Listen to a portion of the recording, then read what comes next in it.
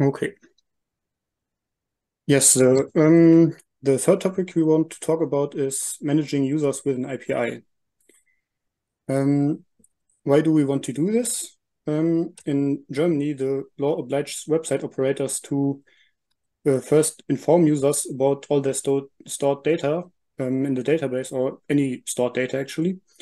And you have to give them this information on request. So if a user comes to your website and says, hello, what do you have to stored about me? You need to give them all this information. And the second one is the right to be forgotten. So you need to delete all the stored data of the user if they request this. And a third little point is in our setup, we don't manage the users. That's done by the libraries, and we use single sign-on for login. And how this works is if a new user logs in, we get this username and then VuFind creates a new user. But sometimes the users in the library get new library cards and thus they get new usernames. So in VuFind, they will get also a new account. And then the question is, okay, how can they keep their favorite list and something like this? So we would like to handle this. Let's have a look at the database. So when we talk about all the stored user data, first of all, well, we have the user table where you have the username, the last name, first name, and so on, email. And you have related tables, for example, the favorite lists. So there you have the lists, the resources, and so on. You can have comments, and well, there is a whole bunch of this stuff. And you need to inform users about all of this information or delete it on request. And how could you do this? The first solution would be you could list and perform all the necessary, but that's not really a good idea because you can make errors or forget something, and you can really mess up this, and you shouldn't do this with a create some bash scripts to reduce the work or automate this in some regard, but you still need to log into the database and perform this task by hand. And yes, the third option would be to let the users do it on their own on the website. And for deleting accounts, that's already possible in VuFind since version 5.0. But in our case, that's still we want to have another option for this because, as I said earlier, we don't manage the users, but the libraries do. So if if a user asks them about the stored data or orders them to delete it, they have to contact us and we will do this. And this is where an API would be really helpful to do this, to automate this. So the libraries or library management system for the users, they could use this API to automatically do this, and we don't need to be involved anymore. All right. The basic implementation for this shouldn't be really a problem because, well, deleting the user, that's already part of VuFind, so we could use this code and inform and gathering all the information isn't also that big of a task, but the main problem here, we think, is the security. Because if we have an API that can do this, it's really harmful if it would be open to the public and with no security at all, because, well, anybody could then use this API to delete their accounts or steal their personal information. So we need to somehow control the access to the API. And yes, you could, for example, stick it with IP addresses and maybe use some secret tokens for the authentication. What we didn't want to do is grant access to this power to all the admins.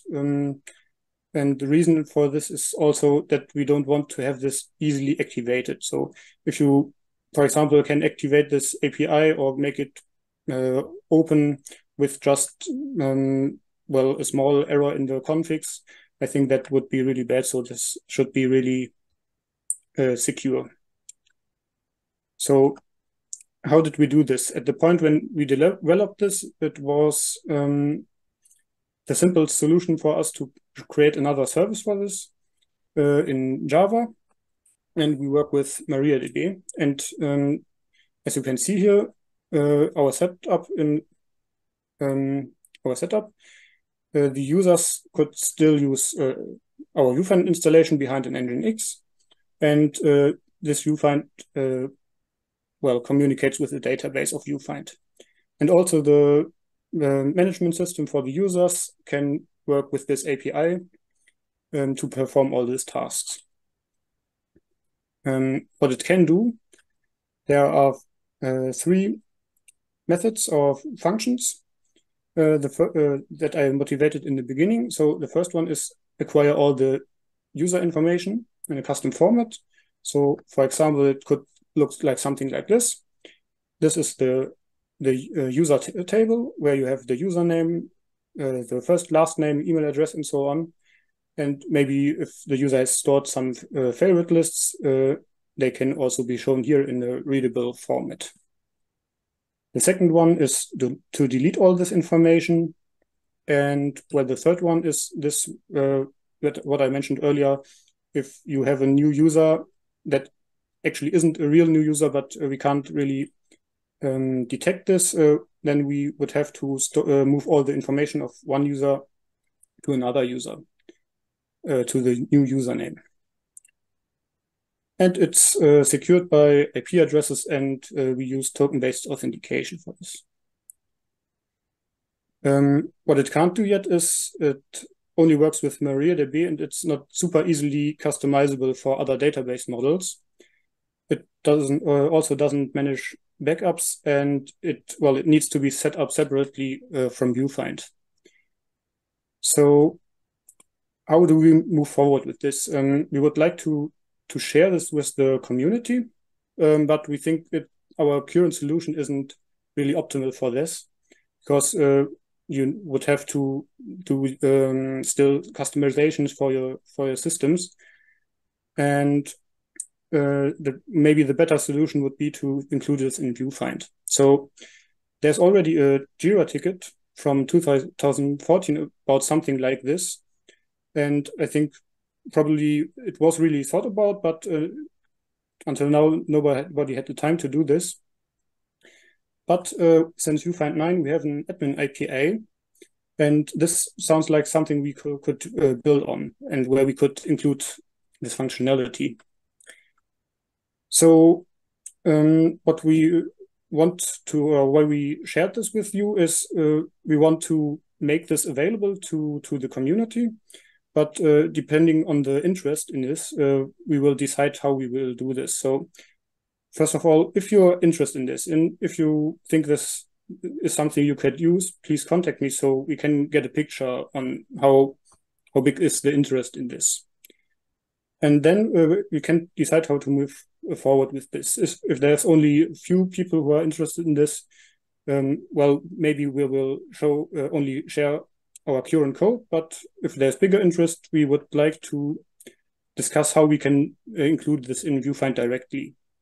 So there are still some questions. Maybe there are already better solutions that we don't know of for this.